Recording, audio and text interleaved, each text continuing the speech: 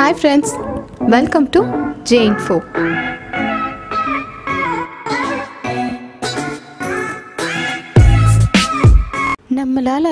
நம்ம வாழ்நாளில் மிஞ்சி போனால் எவ்வளவு மரங்கள் நட்டு அதை வளர்கிற வரைக்கும் பாதுகாக்க முடியும்?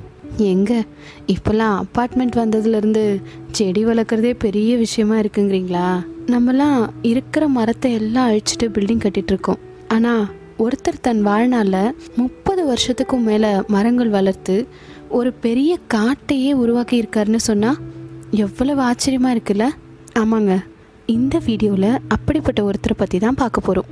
இவர் பெயர் ஜாதவ் பயங். இவரை ஃபாரஸ்ட் மேன் ஆஃப் இந்தியான்னு சொன்னால் நிறைய பேருக்கு தெரியும். இவர் இந்தியாவின் மிகப்பெரிய நதியான பிரம்மபுத்திரா நதியை ஒட்டி 100 ஹெக்டேர் பரப்பளவில் ஒரு காட்டையே உருவாக்கியிருக்காரு. இவரோட செல்ல பெயர் மலாய்.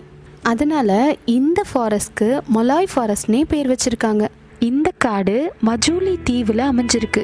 இந்த தீவு ஒவ்வொரு தடவையும் மழை காலத்தில் பிரம்மபுத்திராவில் வெள்ளம் வரும்போதெல்லாம் ரொம்பவும் பாதிக்கப்பட்டு கொஞ்சம் கொஞ்சமாக அழிஞ்சிக்கிட்டே வந்துட்டுருக்கு. சரி, இவரோட கதையை பார்ப்போம்.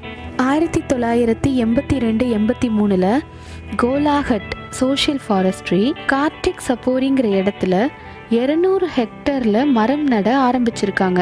இந்த டைமில் இந்த மரம் நடுற வேலைக்கு ஒரு தொழிலாளியாக வந்தவர் தான் ஜாதவ் பயங்.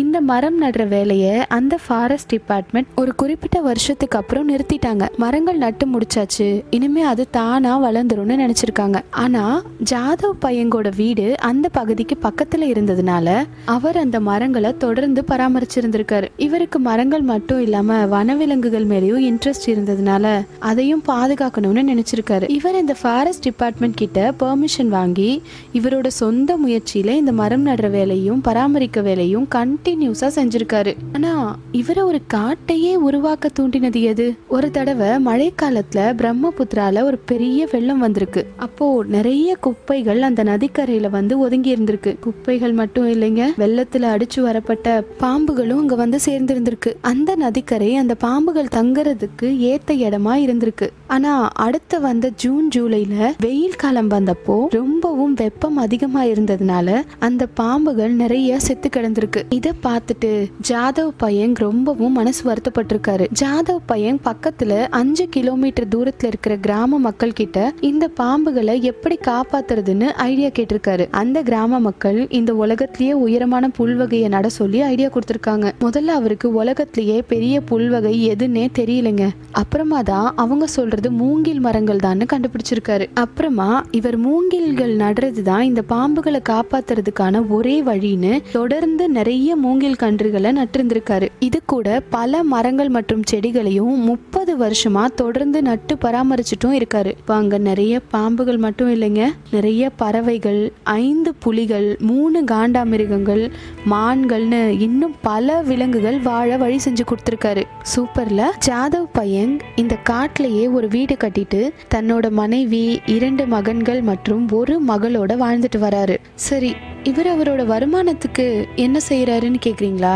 இவர் சில மாடுகள் வளர்த்து அந்த பால்ல இருந்து வர வருமானத்துல தாங்க வாழ்க்கையை ஓட்டுறாரு. அப்புறம் சில தானிய வகைகளையும் அங்கேயே விதைச்சு அவங்க சாப்பாட்டுக்கு பயன்படுத்திக்கிறாரு. இந்த வனப்பகுதி இப்ப பல சுற்றுலா பயணிகள் வந்து போற இடமா இருக்கு. பல படங்களுக்கு ஷூட்டிங் ஸ்பாட்டாவும் இருக்குங்க. இவர் இது வரைக்கும் 3000க்கும் மேற்பட்ட மரங்கள் நட்டு வளர்த்திருக்காரு.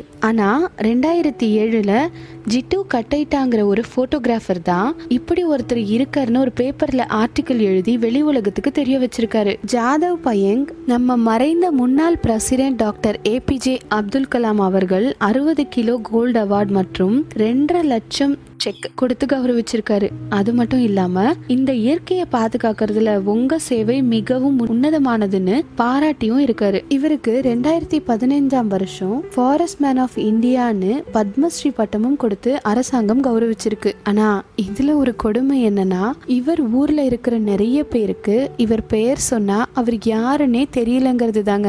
செம்ம இல்ல? சரி, அதை விடுங்க. இவர் இந்த காடு வளர்ப்பை பத்தி என்ன சொல்றாருன்னு பாப்போம். நமக்கும் விலங்குகளுக்கும் உள்ள ஒரே வித்தியாசம்னா நம்ம ட்ரெஸ் போடுறோம், அதுங்க போடுறதில்ல, அவ்வளோதான். மனிதர்களை விட கொடூரமான மற்றும் மோசமான ராட்சசர்கள் இல்லவே இல்லை. மனிதர்கள் இங்க இருக்கிற எல்லாத்தையும் உபயோகப்படுத்திப்பாங்க, எதுவுமே மிச்சம் வைக்காம. புலி யானைகளை காட்டிலும் மனிதர்கள் தான் மோசமானவர்கள் அப்படின்னு சொல்றாரு. நினைச்சு பார்த்தா உண்மைதான் இல்ல?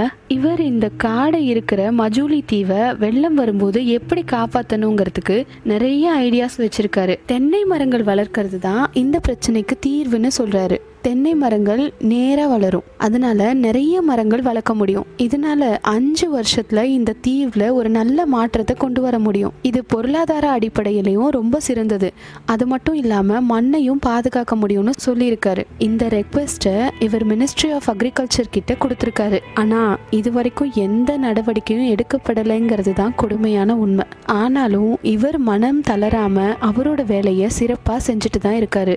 இவர் இந்த காட்டு அரசாங்கம் இதே மாதிரி பராமரிக்கிறதுக்கு ஒத்துக்கிட்டா இதை விட்டுட்டு வேற இடத்துக்கு போய் அந்த இடத்துலயும் இதே மாதிரி காடு உருவாக்க நான் தயார்னு சொல்றாரு. இவரோட கனவு என்னன்னா, இந்த மஜூலி தீவையும் அது இருக்கிற ஜோர்ஹாட்டுங்கிற இடத்தையும் மரங்கள் நிறைஞ்ச இடமா மாத்துறதும், இந்த உலகத்தோட மிகப்பெரிய நதிக்கரை தீவா இந்த மஜூலியை மாத்தணுங்கிறது தானா. இவரோட கனவு ரொம்ப பெருசுதான். ஆனா நம்மளால நம்ம வாழ்நாள்ல ஒரு 10 மரங்கள் வளர்க்க முடியும்னா அது கூட இப்போ இருக்கிற சூழ்நிலையில பெரிய விஷயம்தான் இல்ல? இந்த உலகத்தை குளோபல் வார்மிங்ல இருந்து காப்பாத்த மரங்கள் வளர்க்கறத தவிர சிறந்தது எதுவுமே இல்லைங்க. இதை ஜாதவ் பையன் புரிஞ்சு வச்சிருக்காரு. நம்ம இந்த மாதிரி சுவாரஸ்யமான தகவல்களை தொடர்ந்து தெரிஞ்சுக்க நம்ம JN4 சேனலை மறக்காம சப்ஸ்கிரைப் பண்ணுங்க, லைக் பண்ணுங்க, உங்க ஃப்ரெண்ட்ஸுக்கும் ஷேர் பண்ணுங்க. தேங்க்யூ. Take care. பாய்.